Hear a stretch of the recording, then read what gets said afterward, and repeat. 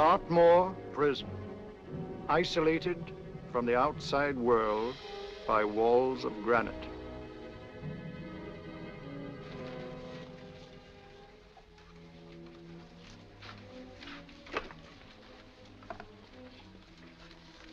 They say you could get out of here by merely telling what you know. You may or may not be another Scotland Yard bloke. But I'll give you the same answer I gave the others. I still have 2 years, 8 months, and 6 days left in which to make musical boxes. That'll be sold at auction for the benefit of this delightful sanctuary. And I intend to serve them.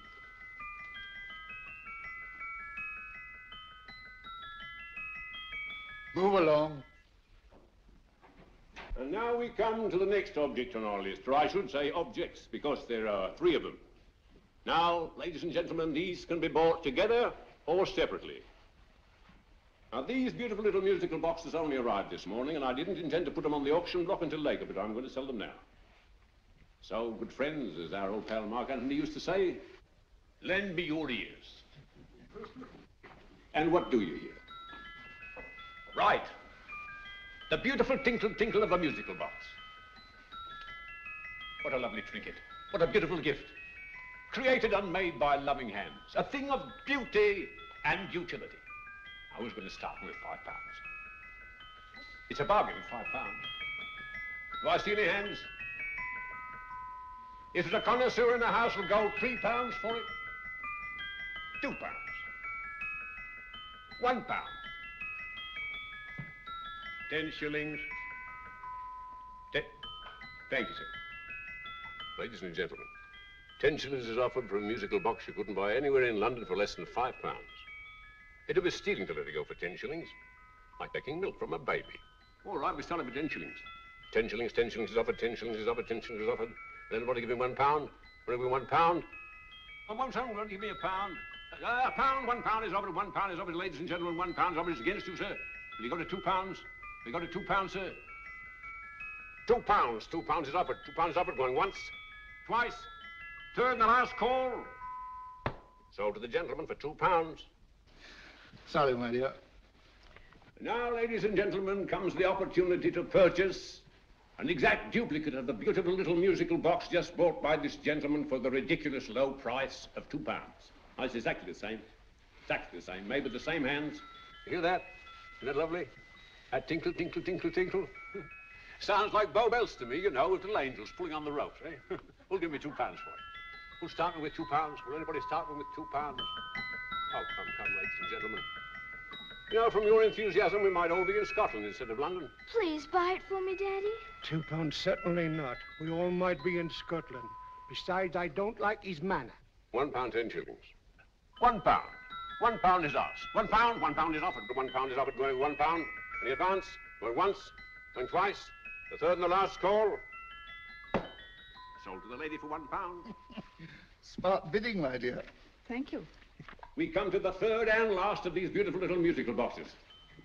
Exactly the same. Tinkle, tinkle. Isn't that lovely? Ladies and gentlemen, I don't bring you here to gull you and swindle you. This is the exact replica of those 2 I just sold before.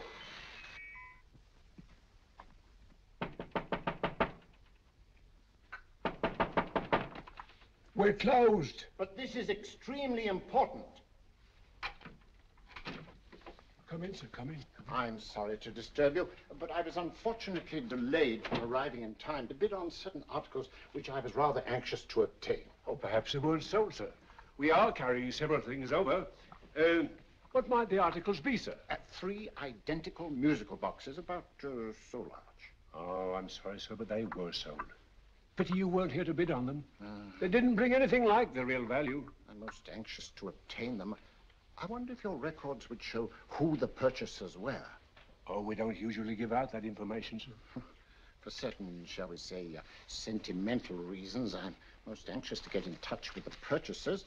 I'd be willing to pay, shall we say, £5.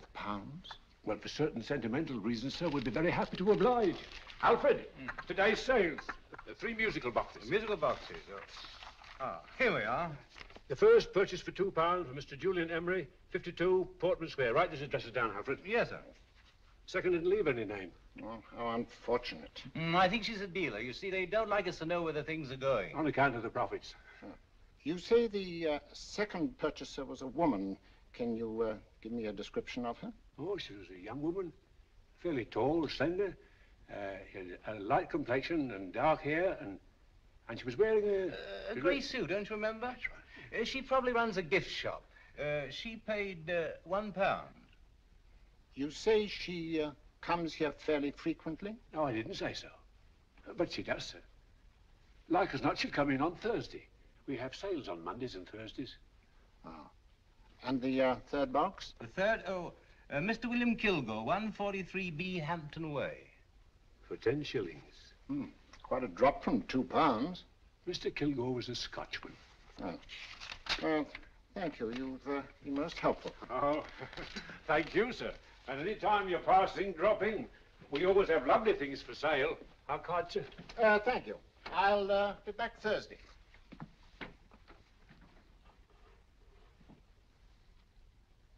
The message reached us too late. Musical boxes are being sold. Well, let's get out of here.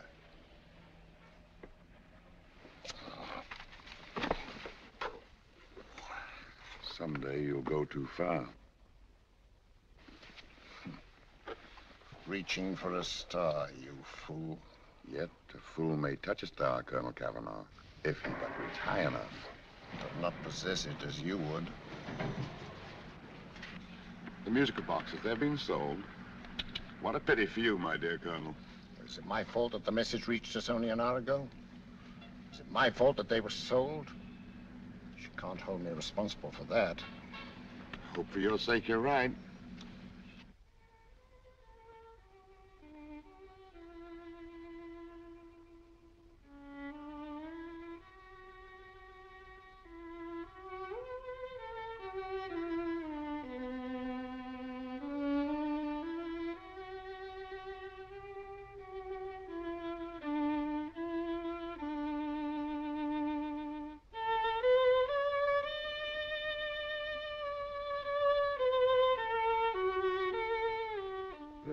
Upon you tonight at 7:45, a gentleman who desires to consult you upon a matter of the very deepest moment. Remember that letter, Holmes? It was written over 2 years ago. An interesting case, devilishly interesting. Irene Adler. What a striking-looking woman from the brief glance I had of her. Seems only yesterday. What charm. What poise, and what a mind. Sharp enough and brilliant enough to outwit the great Sherlock Holmes himself. I take it the new issue of the Strand magazine is out, containing another of your slightly lurid tales. It is indeed. And what do you call this one? I call it A Scandal in Bohemia. Not a bad title, eh? If you must record my exploits, I do wish you'd put less emphasis on the melodramatic and more on the intellectual issues involved. More on the what do you mean by that? Well, I do hope you've given the woman a soul. She had one, you know. By the woman, I suppose you mean Irene Adler. Yes. I shall always remember her as the woman.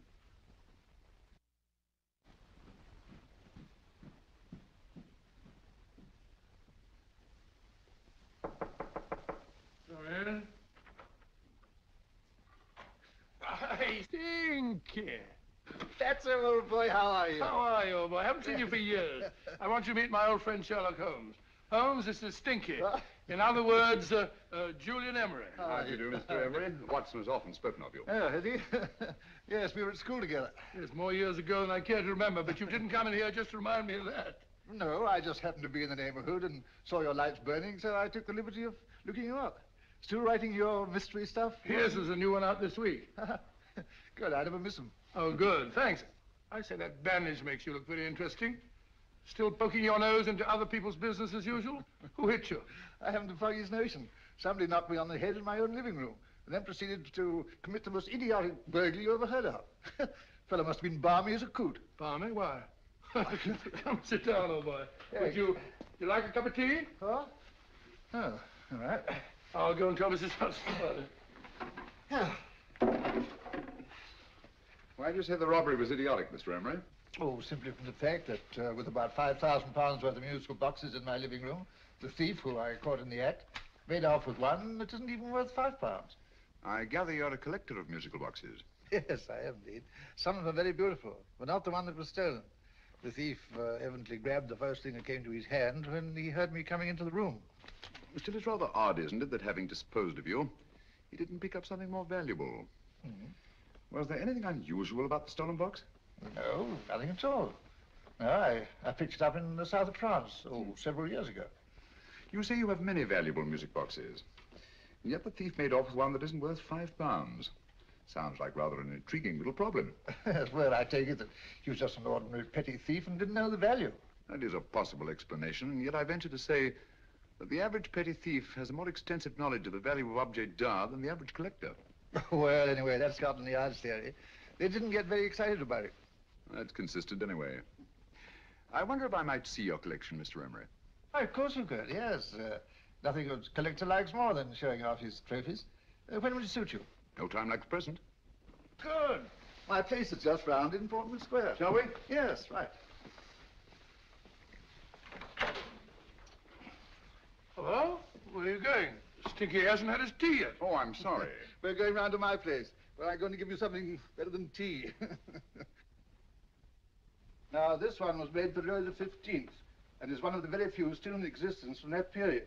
And a particularly fine specimen at that.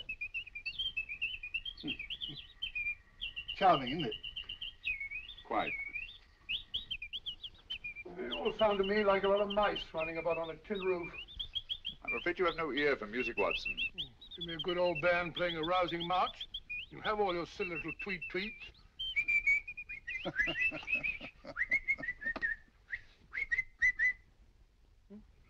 Another room. This is me.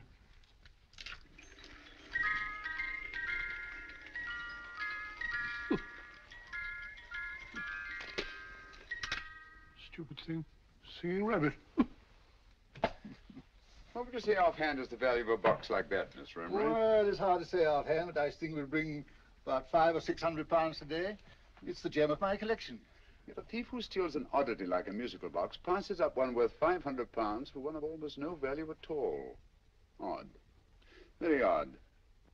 What was the stolen box like, Mr. Emery? Oh, just a plain wooden box about so big. Mm-hmm. As a matter of fact, I have one over here almost exactly like it. I picked this up yesterday at an auction room in Knightsbridge. Paid only £2 for it. Of course, I wouldn't in the ordinary way add one like this to my collection, but the tune intrigued me. I'd never heard it before.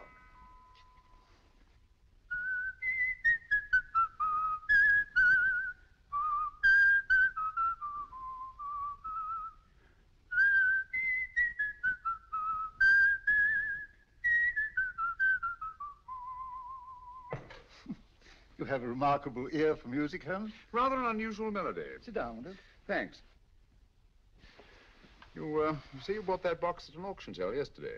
Yes, the Gaylord auction rooms in Knightsbridge. Run by old, what's his name? Crabtree. That's the man. At what time was the robbery committed? Oh, about 3 o'clock this morning. You know, Mr. Emery, that box and the robbery might well be cause and effect, especially since you say that the stolen box outwardly resembles this one a great deal. And Scotland Yard were not particularly interested, eh? Oh, yes, but I wouldn't blame him for that, especially as I told him I was quite unable to describe the thief, except, of course, for the fact that it was definitely a man. All you remember is that you came in here and someone struck you on the head. Yes, the next thing I knew, my man was trying to revive me. It might be wise for you to put that box away somewhere and lock it up. Oh, I don't think that's necessary. Besides, everything's insured.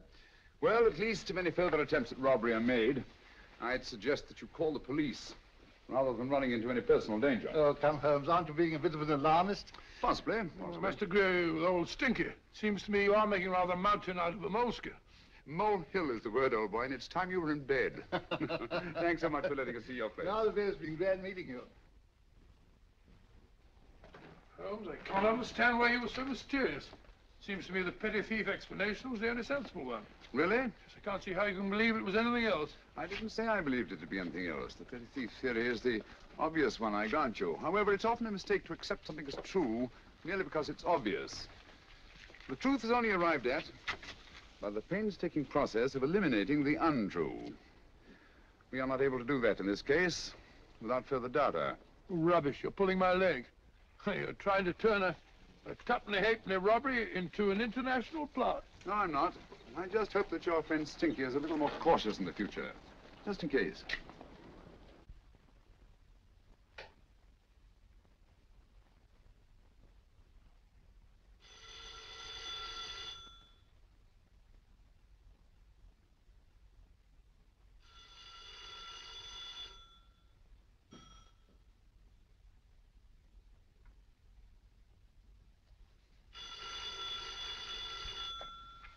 Yeah? Yeah? Julian Emery here. Who? Why, of course I remember you, Mrs. Courtney. Yes. Yes, you're the one bright spot at that appallingly dull affair of Lady Sanford's. Huh? Of course it isn't too late to come round. Yes, I shall be delighted to give you a drink. I tell you what, come straight up and I'll leave the door unlatched. Right, well, 15 minutes? Good. I shall be counting each moment. No, I mean that, really. Right, goodbye.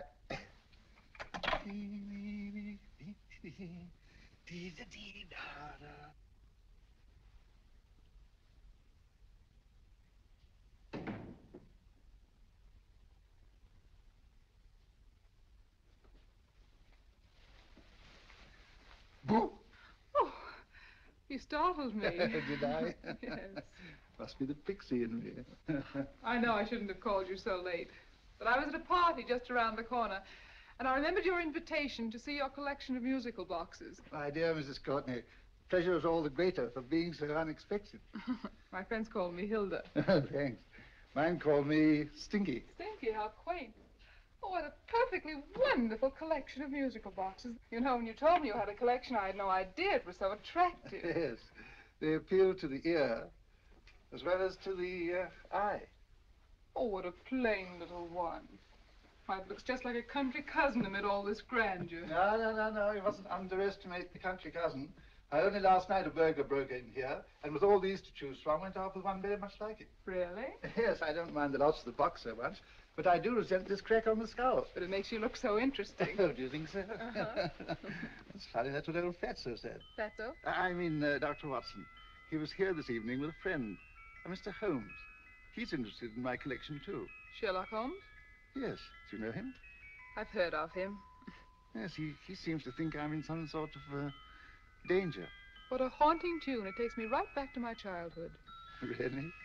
You know, it's odd that you should be interested in that particular musical box. Odd? Why? Because Mr. Holmes is also interested in it. He may have been more interested in the tune than in the box. My dear, yes, that's right. I remember now. He whistled it note for note, having heard it only once. Really? He must be a remarkable man. Bit of an alarmist, if you ask me. Don't you believe in warnings? Of course not. Who'd want a box like that? I would. You're not serious. Oh, but I am. Well, you put me in a very awkward position. I'm a collector, you know. And the collector buys but never sells. But if the price were high enough... The price has nothing to do with it. It's the principle of the thing. Yes, well, we haven't had our drink. No, thanks. I must be getting along. Must you really? I'm afraid so. You're not walking out on me, are you? My reputation. Stinky. I say, you know, you are an attractive woman. Thanks.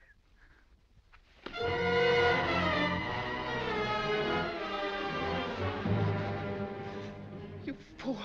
I told you to wait outside. What did you have to kill him for? All I had to do was walk out with this.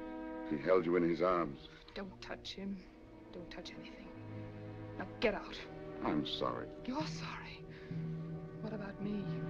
This is murder. What about Scotland Yard? What about Sherlock Holmes? Now get out!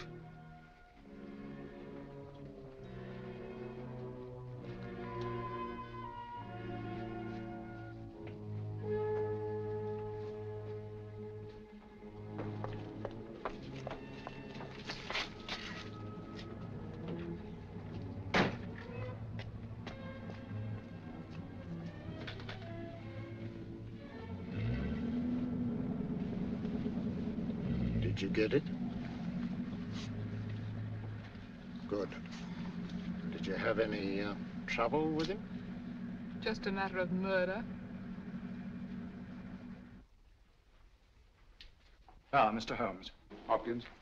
Thanks for coming so promptly. Inspector Lestrade suggested that I call through to you. Mr. Emery was the client of Mr. Holmes, Inspector. Indeed. You didn't mention that when I telephoned you, Mr. Holmes. Well, not exactly a client, Inspector. Sergeant Thompson? He was killed between the hours of 11 and 2 o'clock this morning, Mr. Holmes. Must have been someone he knew, someone of whom he had no suspicion. Poor old Stinky. It's all my fault. I should have prevented this. Well, it's no time to start talking about that now, Doctor. Apparently it's gone.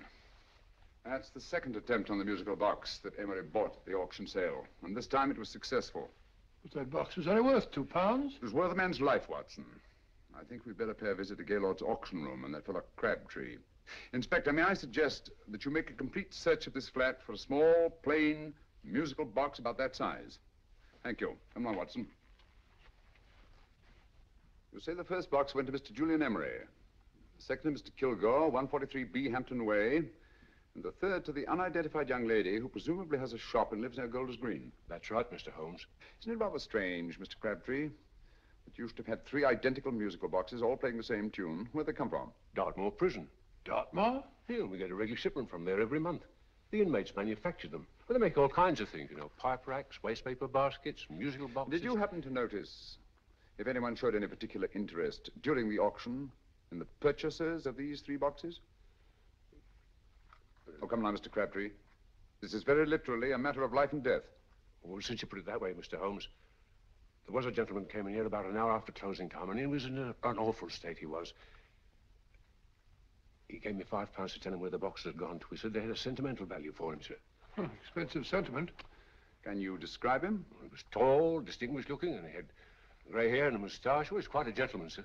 What was his reaction when you were unable to supply him with the address of the young lady who owned the shop?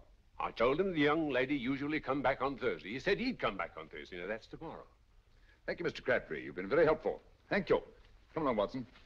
Where are we going now, Holmes? To the home of Mr. Kilgore, the man who bought the 3rd box.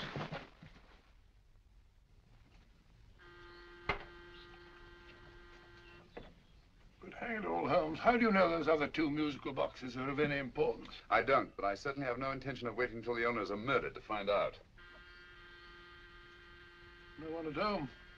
I hope that's the explanation. I'll have a look through this window.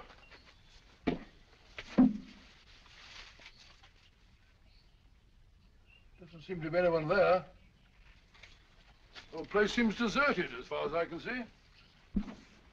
Yes. Mr. and Mrs. Kilgore at home? No. When do you expect them?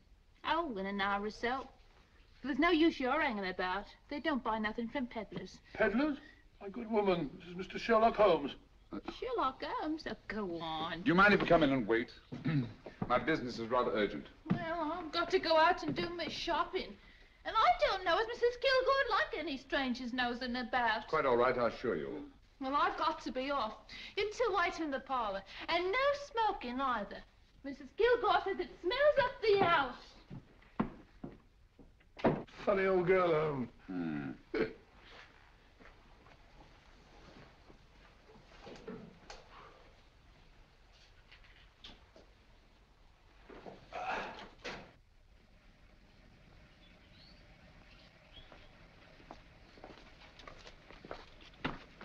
Park Lane. Park Lane? And what would the likes of you be doing in Park Lane? Now, don't worry about the fare, Ducky. If you knows how to get to Park Lane, up it.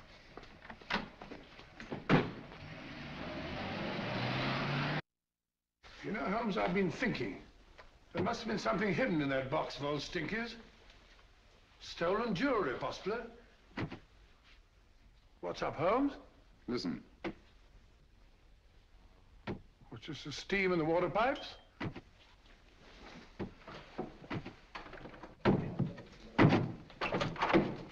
Watson!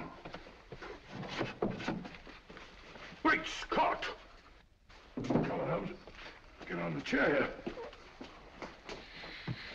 It's all right, my dear. There. Now, don't worry. It's all over. There you are, dear. Don't cry anymore. She tied me up and shut me in the cupboard. I know. She won't come back. Did you show her your new musical box? Yes, she said she wanted to hear it play, and as soon as I showed it to her, she grabbed hold of it. I know. Now, don't worry. We'll buy you a new musical box. Yes, my dear, the best one in London. Watson. Oh, what a fool I've been. What do you mean, Holmes? She took the musical box out of this house in that market basket, right under our very noses. Why could the Kilgore charwoman want to take the music box? She isn't the Kilgore charwoman. She's a consummate actress. An extremely clever, unscrupulous woman who will stop at nothing. Take care of the child, will you, Wolfella, until our parents get back. Explain everything to them. Of course I will. But, Holmes, where are you going? Somewhere, somehow. I must get to the young lady who bought that third musical box before our opponents find her. I only hope that I won't be too late. Oh, no. No, darling, you mustn't cry anymore. Now, cheer up. Would you like to hear old Uncle make a noise like a duck?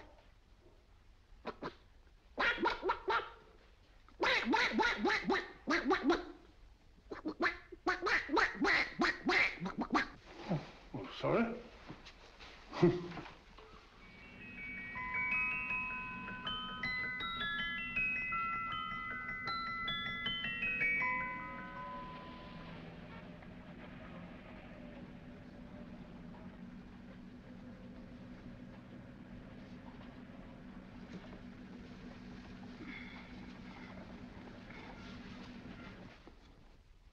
Now, ladies and gentlemen, how much am I offered for this beautiful lace Dresden china figurine?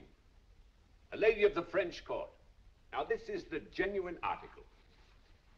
What a beautiful ornament for your mantelpiece. Or you could use it as a centerpiece on the dining room table. Now, will somebody start me for £10? Will somebody start me for £10? £8? £7? All right, £5 is offered, £5 is offered, £5 is offered, £5.10, £5.15, £5.15. £6 is offered, £6, going once, going twice, the third and the last call. Have you all done? Sold to the lady from Twickenham for £6. Next, we have a real museum piece, ladies and gentlemen. A fine 19th century doll. A costume and exact replica of the holiday clothes worn by the Hungarian peasant women. Now, ladies and gentlemen, an article like this would cost you from £15 to £20 in a West End shop. I'm not going to ask you for anything like that. Who'll give me £2 for it? £2. Anybody offer me £2? £2 for the Hungarian? £2? £1. What? Anybody give me £1? Anybody offer me £1 for the doll? £1 is offered, ladies and gentlemen. £1 is offered. Now, I'm not going to waste your valuable time or mine in trying to get one half of what this beautiful doll is worth. If the young lady can steal it for £1, that's her good fortune. So it's going once, it's going twice, the third and last call. Any more? Sold to the young lady for £1. And now, ladies and gentlemen, may I draw your attention to something which may be a great surprise to you, worthy of any collection. The only other one like it is in the British Museum. It's a Ming vase of the 7th dynasty. This vase lay in a large collection somewhere outside Rome for over 2 centuries, I understand. It was discovered there by the noted antiquarian, Sir Andrew Coppleston. Now, some of you may remember Sir Andrew Coppleston. Besides being a noted traveler and antiquarian, he's also a gentleman rider.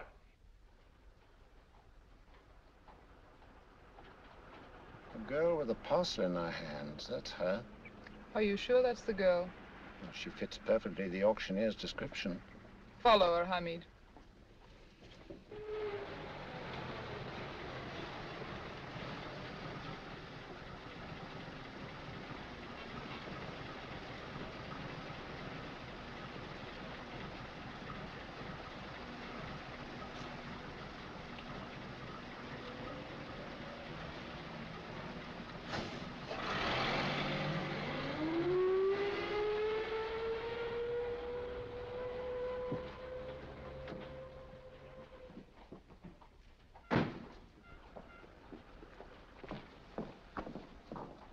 It's lovely, dear. And only £1.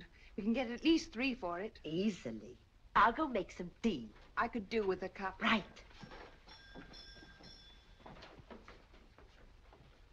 Good afternoon. Good afternoon. I'm looking for a birthday gift for a 7-year-old girl. What would you suggest? We have some lovely dolls. Now, this Hungarian I peasant... think she has enough dolls already. Books are always welcome. Well, I'm looking for something a little different. Well, that's rather cute. What is it? Well, that's a musical box. Children always love them. And this is an exceptionally nice one. It plays many tunes.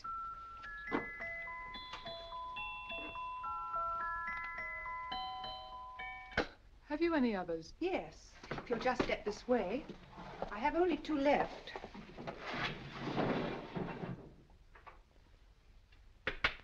How nice.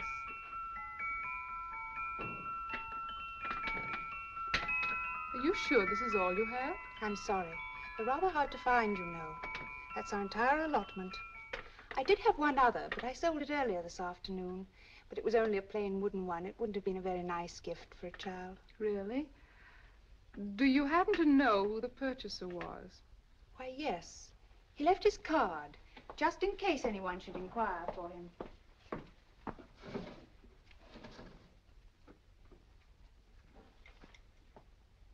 How interesting. I'm sorry, but I'm afraid I'll have to look a bit further. Thank you anyway. Good afternoon. Thank you.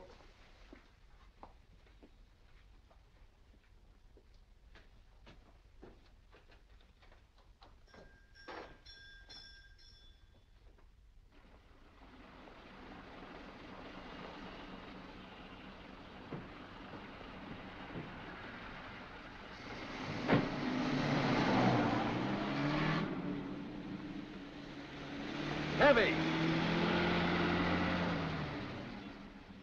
Follow that cab. Here, now, what? Scotland Yard. Hop in.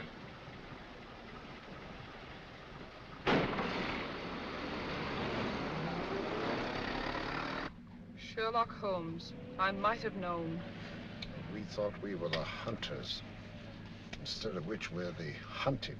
We've been fools. We played right into his hands. Of course. He's had us followed. Don't look. The man in front of the toy shop. Hamid. Turn sharp right at the next corner and again at the next.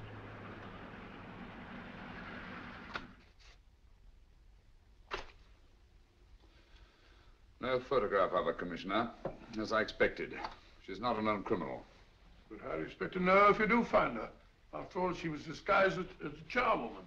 Don't worry, old fellow. If I ever see her again, I'll recognize her. Well, it won't be long till we know who they are and from where they operate. Who's covering them? Sergeant Thompson's following them, sir. They won't get away from him. He's a good man.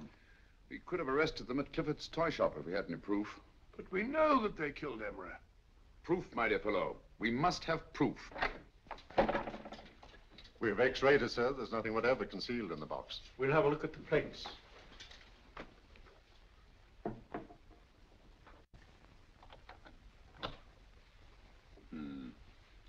There must be some clue.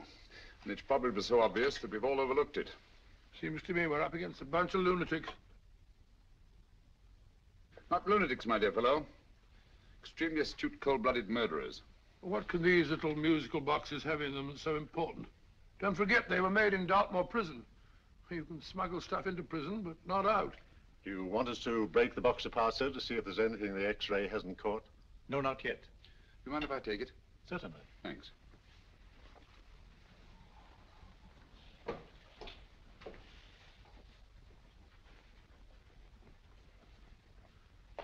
The governor of Dartmoor Prison informed us, sir, in answer to Mr. Holmes' question, that all 3 musical boxes were made by the same convict, John Davidson, serving a 7-year term, sir. Davidson? The Bank of England plates. That'll be all. Yes, sir.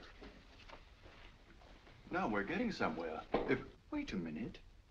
How did you know about the plates, Mr. Holmes? I'm a student of crime, Inspector. I make it my business to know about such things. And when the name of Davidson was mentioned... Well, who is this fellow Davidson? As long as Mr. Holmes seems to know all about it already, I suppose there's no harm in telling you. 2 years ago in London, there occurred a robbery of such tremendous importance, although the stolen articles themselves have no intrinsic value whatsoever, that the Home Secretary was instrumental in seeing that not a word of it appeared in any newspaper. But you never told me anything about this, Holmes. You were away at the time. Articles of no intrinsic value and yet of such importance? I don't understand. Davidson was apprehended within 15 minutes of committing the theft. But by that time, he'd hidden the articles in question and they've yet to be found. Before going further, Dr. Watson, I must inform you that this matter is not to be mentioned outside of this room. Of course not. Do I look like a man who'd gossip? Let's not go into that now, old fellow, shall we? Davidson had been employed for years in a position of extreme trust by the engravings department of the Bank of England. The articles he stole were nothing less than a complete duplicate set of plates for printing £5 notes. What? The Bank of England's own plates? Precisely. And with those plates, a gang of crooks could flood England with £5 notes, not forged in the usual sense of the word, but notes undetectable from genuine Bank of England notes in any way whatsoever. Good heavens. Any whisper at all might have resulted in enormous damage in shaking public confidence in the Treasury. We tried everything after we arrested Davidson. Offered him a shorter sentence if he'd tell us where he'd hidden the plates. Why, we even put in Scotland Yard men with him as cellmates, but no results. Obviously, Davidson's a man of strong character and infinite patience. Yet suddenly he feels impelled to smuggle out the secret of the hiding place of the plates to his confederates. Why? I don't understand, Mr. Holmes. Well, for example, has the Bank of England made any plans to radically change the design of the £5 note so that in, say, 7 years from now, notes made from the stolen plates would be worthless? Confidentially, Mr. Holmes, such a move was discussed. But replacing all the £5 notes in circulation would be such a Herculean task that nothing's been done about it as yet. I see. Of course, there is another possible explanation. Davidson didn't have much time to find a hiding place before he was captured. He may be afraid that the plates will be accidentally discovered before he's released. Hence his anxiety to communicate their whereabouts to his confederates as soon as possible. I believe you've hit it, Mr. Holmes. I'm sure that the message is contained in this musical box. Or rather, in all 3 musical boxes, since possession of all 3 seems to be essential. Our opponents have 2/3 of the puzzle, we have 1/3. Well, what are you going to do, Holmes? Try to deduce the message from the 1/3 that we have.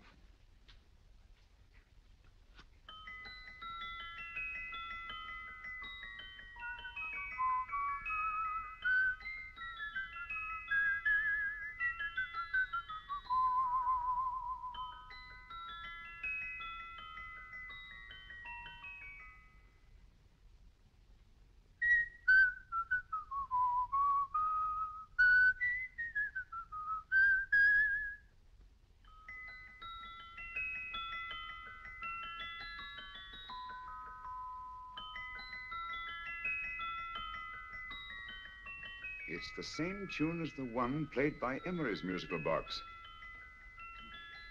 And yet it's different. Sounds the same to me. The tune. Somehow the tune is the key to the mystery. It must be the tune. Otherwise, why use 3 musical boxes to convey the message? Why not collar boxes or shoe boxes?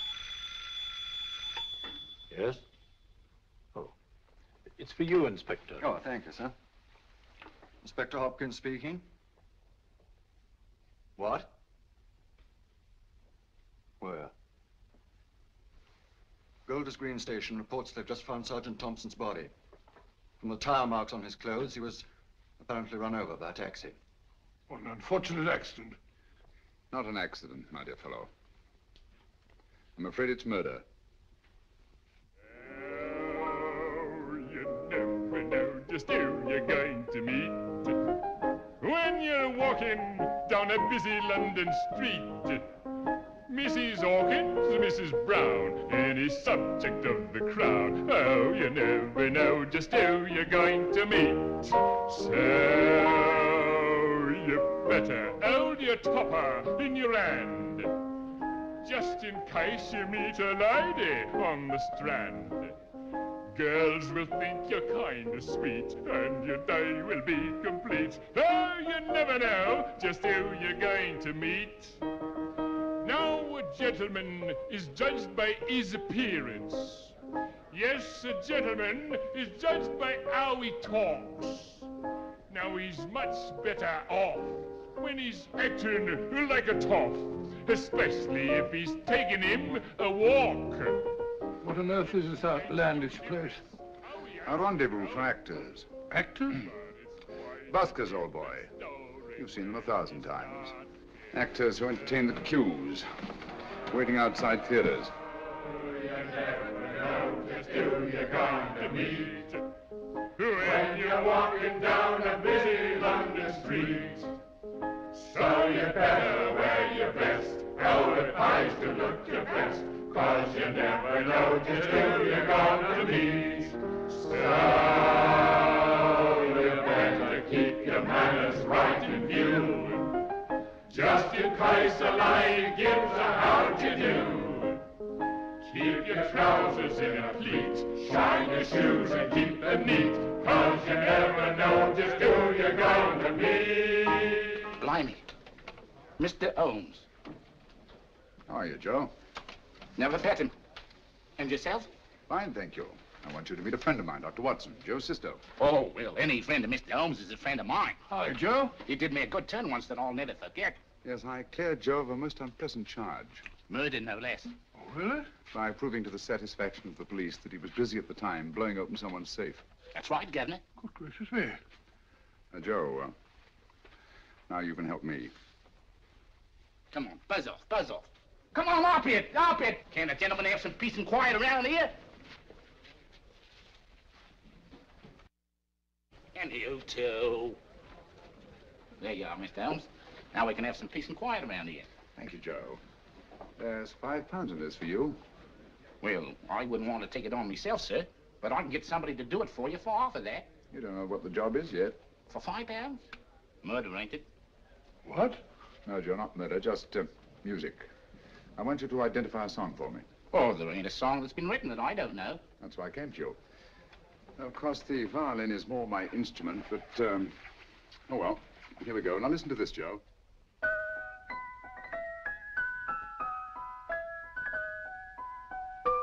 Wait a minute.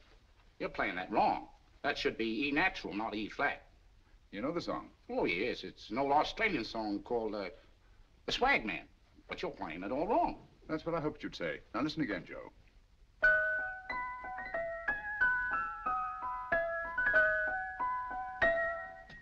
That's the same tune, all right, but you're making different mistakes than you did the first time. No, not mistakes, Joe. Call them variations. Here, play the song for me, will you, the way it's written.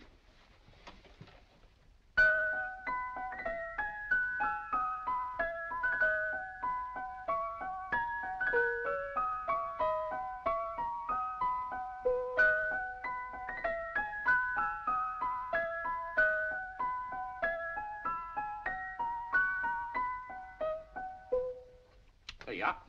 Thank you, Joe. What's it mean, Holmes? Are you onto something? Perhaps. I don't know yet.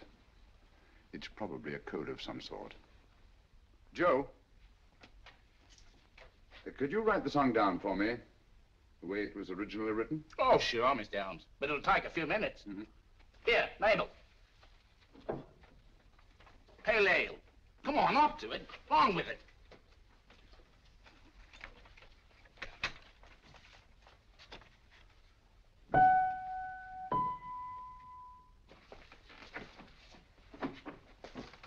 Well, obviously it isn't the lyrics. No combination of those words made any sense at all. The variations in the way Emery's musical box played the tune are different from the variations in the one we have. You sure? Quite. You see, I took the trouble to memorize the tune as played by Emery's box that night we were with him in his flat. Holmes, you amaze me. Elementary, my dear fellow. One of the first principles in solving crime is never to disregard anything, no matter how trivial. But why are 3 boxes? Why not 1? Because the message was obviously too long to be conveyed by any one variation. Then there's the 3rd box, the one that woman took from the Kilgores. That contains yet another set of variations. Yes, well, it's all beyond me. Well, all we have to do now is to find the secret of the variations. Not a very easy problem to solve, my dear fellow.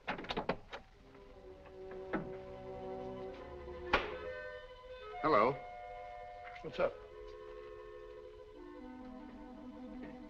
We've had company.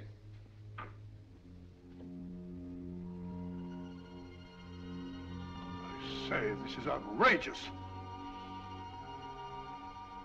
Ask Mrs. Hudson to come in here, will you? Right.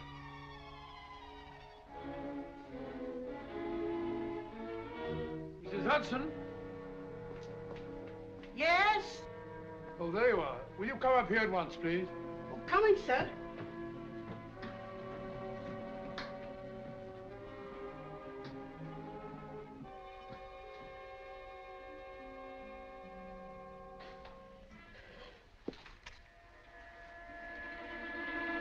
Mercy me, Mr. Holmes.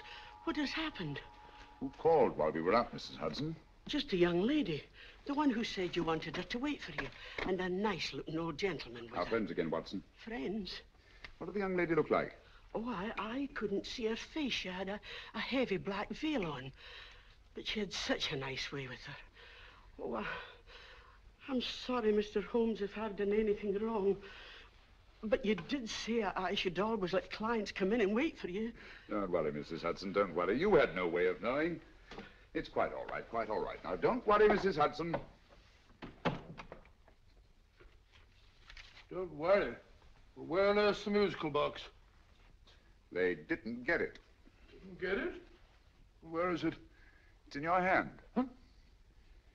In that biscuit jar. Take the biscuits off the top. Now put your hand inside, and you'll find the music box. Well done, Holmes. Well done. Amazing.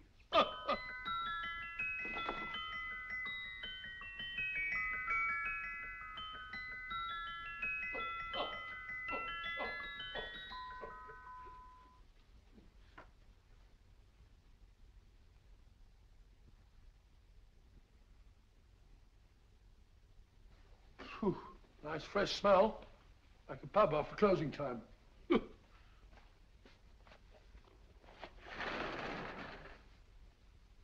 I say, Holmes. What? It's morning. Allow me to congratulate you on a brilliant bit of deduction.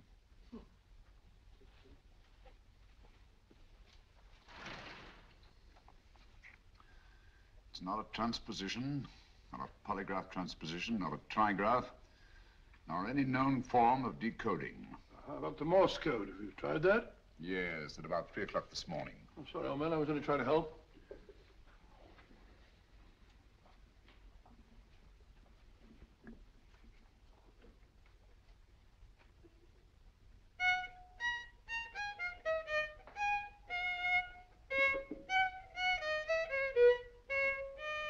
Oh, do me a favor. Not again. Must have heard that thing 1,000 times. Kept me awake all night.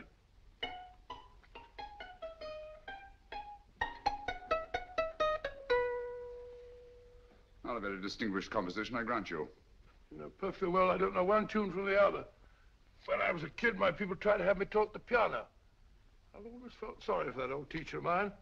The poor old girl finally reached the point of numbering the keys for me. 1, 2, 3, 4. Even then, I never progressed beyond... Numbering the keys, Watson. The 19th key of the keyboard is the 19th letter of the alphabet. S. Here. Now, put down when I give it to you, old fellow, will you? The first altered note. Write S first. Now, the 8th key is H. The 5th key, E. The 12th key, L. The 6th key, F. S-H-E-L-F. Shelf. Your piano lessons were not in vain, old fellow. You've solved it. Thank you. Thanks, old bean. Hold it. We now have 2/3 of a message. Behind books, 3rd shelf, secretary, Dr. S. Presumably, these are the first and second portions of the message. And this gang has the first and third parts of it. Precisely. Then it's a stalemate? Yes, Commissioner, but we can't leave it like that. There's no doubt in my mind that they'll try to secure our third of the message that's missing. Well, I assume you've taken every precaution to guard the Clifford music box. Oh, yes, it's carefully hidden at Baker Street with Dr. Watson on guard. However, I'm reasonably certain that, difficult as it may be, we can find the plates even without the missing part of the message. Behind books, 3rd shelf, secretary, Dr. S. Well, outside of the fact that Davidson hid the Bank of England plate somewhere in London, Mr. Holmes, I don't see that we've progressed at all. Allow me to point out to you, sir, the key words Dr. S. It looks as if the plates were hidden in the house of the doctor. Whether S stands for his first or last initial remains to be determined by a process of elimination. Well, there must be 10,000 doctors in London with S for a first or last initial. Precisely. And every one of them will have to be questioned in person. That's why I say this is a task for Scotland Yard.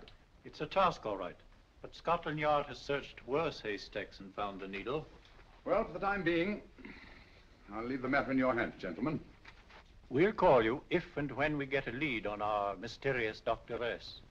Thank you. In the meantime, I intend to follow up a little clue concerning a cigarette.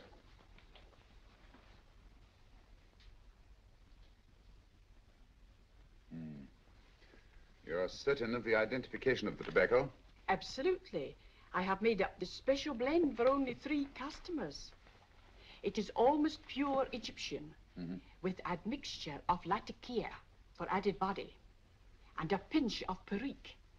Merely a whisper, as one might say, for elusive fragrance. Yes. And the 3 customers? Major Wilson in Bombay, India.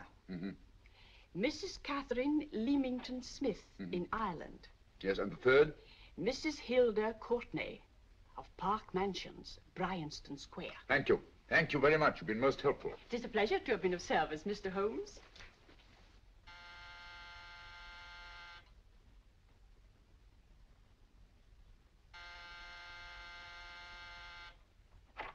Yes? Mrs. Courtney? Yes. My name is Sherlock Holmes. Oh, do come in. Thank you. I've heard of you, of course, Mr. Holmes. I believe we have a mutual friend in Sir Edward Brookdale. He's spoken to me of you quite often. Indeed. And to what good fortune am I indebted for this visit? I think you know Mrs. Courtney. Well, I did get a summons for speeding last week. But outside of that, I don't think I'm of any interest to the police. Oh, come now, Mrs. Courtney. You seem to forget that you and I have met before. I'm sorry. I'm sure I would have remembered meeting the great Sherlock Holmes. Please sit down. Thank you. You say we met before. Yes. At the home of Mr. and Mrs. Kilgore, 143B Hampton Road. Kilgore? I don't think I know anyone of that name. Well, I didn't say you knew them. As a matter of fact, you called on them when they were out. I don't understand, Mr. Holmes. Really? And you were dressed rather differently. Indeed. Cigarette? Thank you.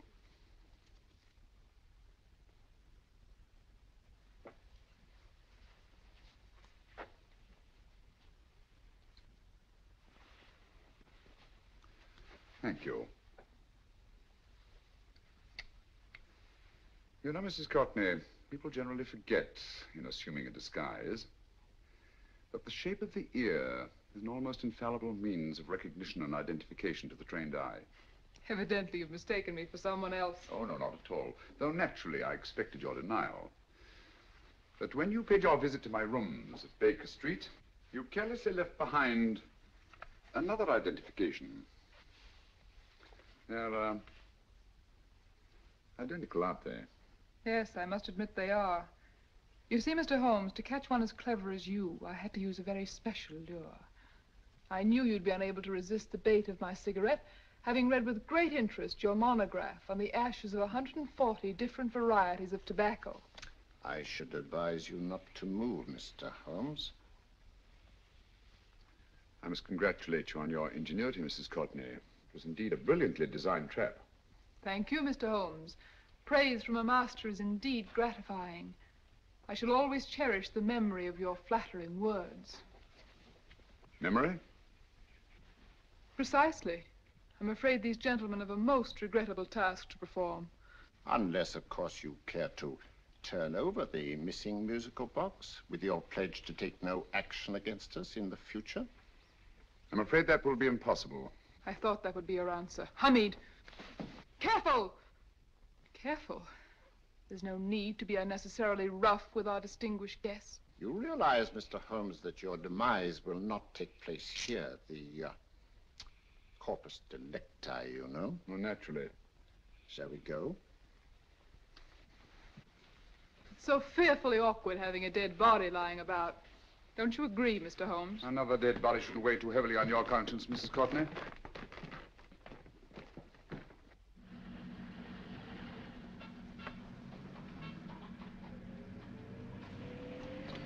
You mind if I have a cigarette? Don't see why not.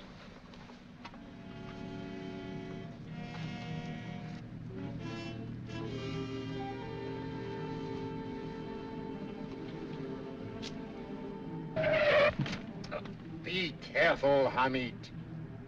It's the brakes, they bind. Thank you, Colonel Kavanagh.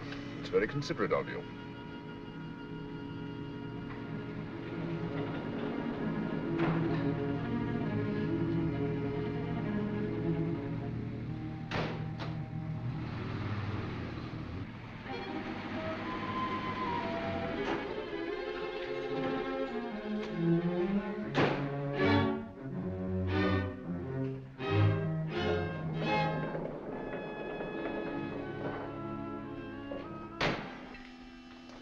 You'll be happy to know, Mr. Holmes, that your death will be a painless one.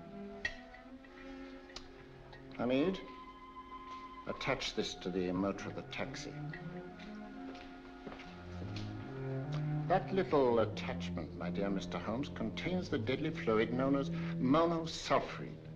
The Germans use it with gratifying results in removing their undesirables.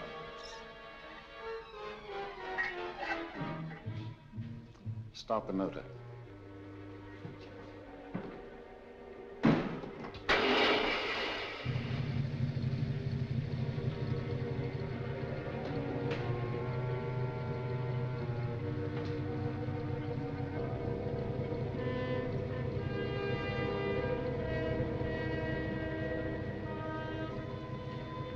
Tape his mouth.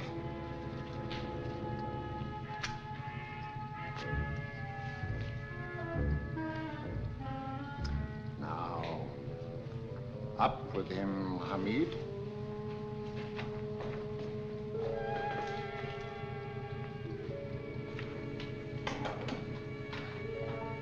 You find yourself like Muhammad's coffin, Mr. Holmes, suspended between heaven and earth.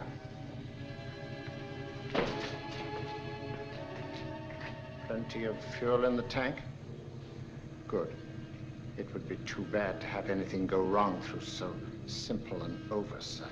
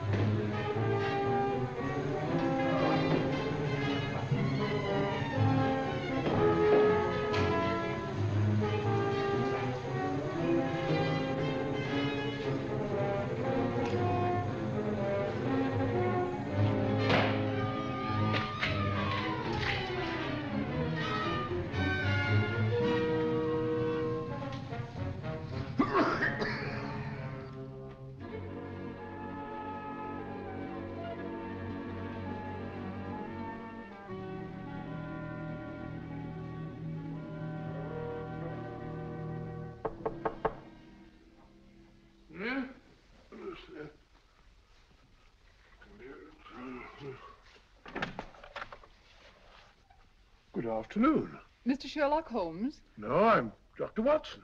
Oh, of course, Dr. Watson. How stupid of me. Oh, so this is stupid of me. Won't you come in? Well, I really came to see Mr. Holmes. Oh, I'm afraid he's out. I don't know when he'll be back. Perhaps there's something I can do. Won't you sit down? Thank you. You know, Sherlock Holmes and I have been engaged on a great many cases. Oh, really? Yes, indeed.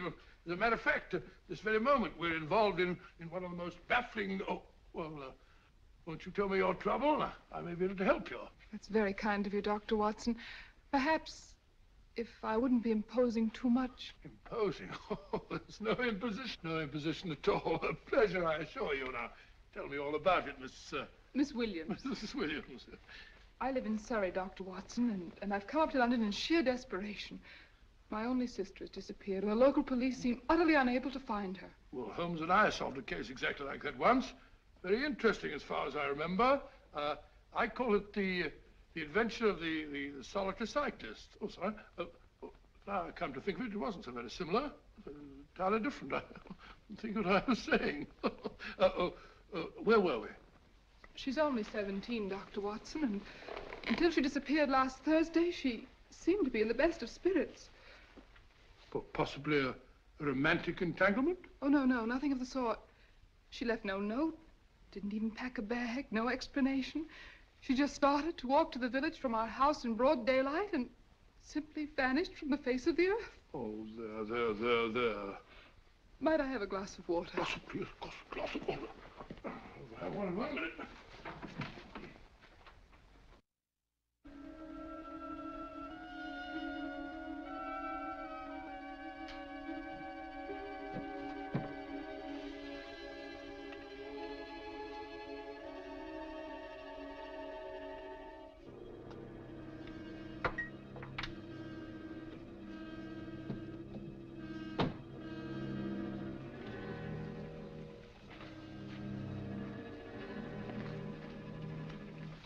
There you are, my dear. Thank you, Dr. Watson. No, you're not to cry anymore. You must pull yourself together. Oh, I feel much better already knowing that you're going to help me. Oh, Dr. Watson, look! Good heavens! Oh. Get through the fire brigade, quickly.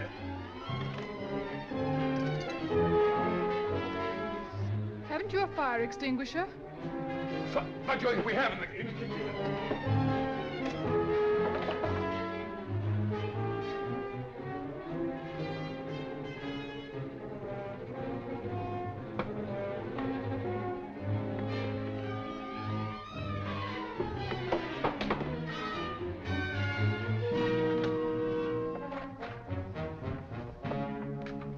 Don't you worry, Miss Williams. We'll have this thing out in no time.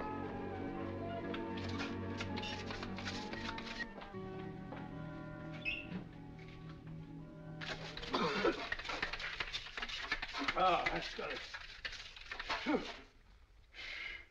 Get some air. Well, you see, there was no need for the fire brigade after all. I hope you weren't too frightened, Miss Williams. Gone. That's the trouble with women. They always lose their heads in an emergency.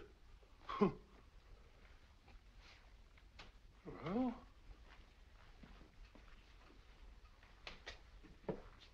a musical box. Great Scott! Miss Williams!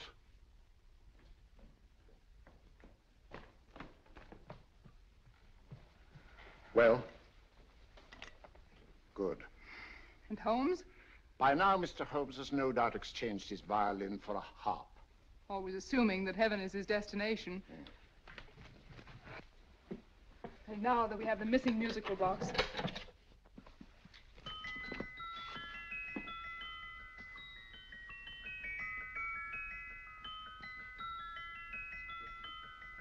Nineteenth note. 19th letter. Yes. He hasn't been there, you say? Holmes, where on earth have you been? I've been trying to get you at the club, at Scotland Yard, all over London. You're looking for me in the wrong places. Holmes, terrible things happened. I've been duped. That woman, she made a complete fool of me. Oh, what do you mean? Well, she came here, let off a smoke bomb. I thought the whole place was on fire, and my first thought was to save the musical box. No need to say any more.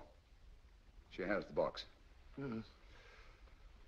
Don't blame yourself too much, old fellow. She's an extremely clever antagonist. Smoke bomb, you said? Well, you can console yourself with the thought that your charming friend is at least a reader of yours. What do you mean? If I remember correctly, you wrote about my little experiment with smoke and the cry of fire in a story you entitled A Scandal in Bohemia, which has just appeared in the Strand magazine. All right, old boy. Don't rub it in. Well, it may cheer you up to know that you made a fool of me, too. That cigarette stub was planted here for one express purpose. We're going to bandaging around this place. Bandaging? What's the matter, Holmes? You hurt? Explanations will have to wait until later. At the moment, we're faced with a problem which I fear is insurmountable.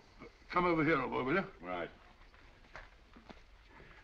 Our opponents are in possession of all 3 parts of the code. And here are we, while the Bank of England plates pass into their possession. Cheer up, old fellow, cheer up. As Dr. Samuel Johnson once said, there's no problem the mind of man can set that the mind of man cannot solve. What's that, old fellow? I was just quoting Dr. Samuel Johnson. He said there is Thank no... you, Watson. Thank you. Leaving the front reception room, we come into the main hall, where Dr. Johnson was in the habit of passing through to have his meager meals in the dining room opposite, in company with his friend and biographer, James Boswell. We will now pass up the stairway, which remains in its natural wood finish, just as it was when the good doctor was here. The framed etching on the wall is believed to have been presented to Dr. Johnson by the distinguished painter, Sir Joshua Reynolds. I've been told here that picture was given in by Mrs. Thrale, and it's definitely not a Reynolds. Is that important, my dear? Oh, I'm sorry. This way, ladies and gentlemen, please, this way. Move along, children, move along. The secretary's not on this floor. Patience, Hamid. I have a feeling My that... dear Colonel, with Sherlock Holmes out of the way, what could go wrong?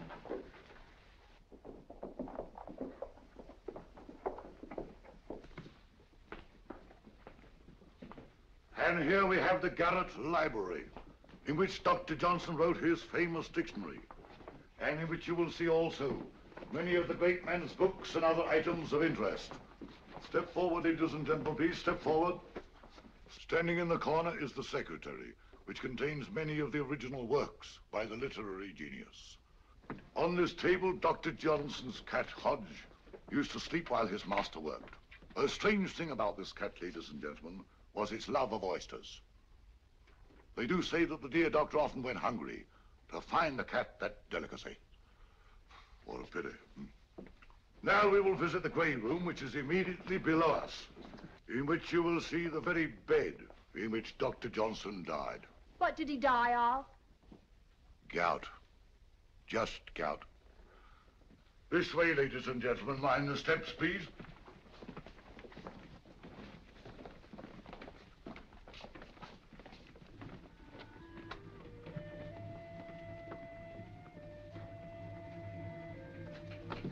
Your keys.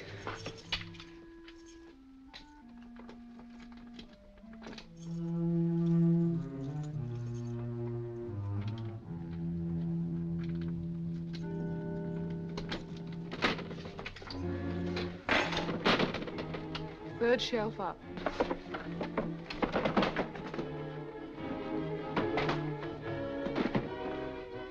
The knife.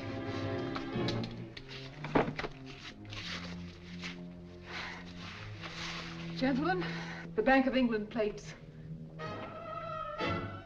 Well, Mrs. Courtney, so we meet again.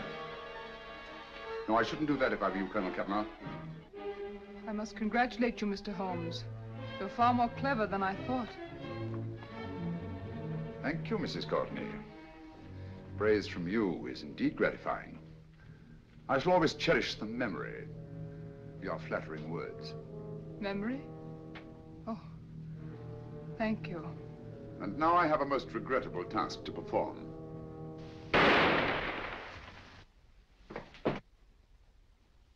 Holmes! Coming, Holmes! Holmes, you all right? Perfectly, thank you, old fellow, but I think this gentleman on the floor requires some medical attention. We must see that he looks his best, you know, when he's hanged. Take them in charge.